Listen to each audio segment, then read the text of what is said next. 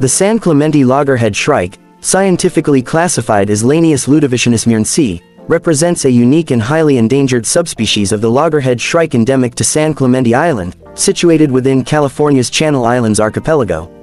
This small passerine bird is characterized by its distinctive black facial mask, gray plumage, and a hooked bill, adapted for capturing and dispatching prey. One of the most intriguing behaviors of the San Clemente Loggerhead Shrike is its hunting strategy, which often involves impaling its prey on sharp objects such as thorns, spines, or barbed wire. This impaling behavior serves multiple purposes, including storing food for later consumption, attracting mates, and marking territory. However, despite its ingenuity, this behavior is also indicative of the challenges this species faces in its natural habitat. Like many island endemics, the San Clemente Loggerhead Shrike is highly susceptible to habitat loss and degradation, primarily as a result of human activities such as military operations, grazing by introduced herbivores, and invasive plant species encroachment.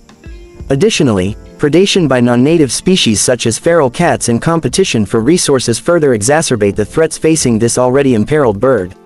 Conservation efforts aimed at protecting and restoring the unique habitat of the San Clemente Loggerhead Shrike are crucial for its survival. These efforts include habitat restoration projects, predator control measures, captive breeding programs, and ongoing monitoring to assess population trends and identify emerging threats. Collaborative initiatives involving government agencies, conservation organizations, researchers, and local communities are essential for the effective conservation of this critically endangered subspecies. Despite the challenges it faces, there is hope for the San Clemente Loggerhead Shrike.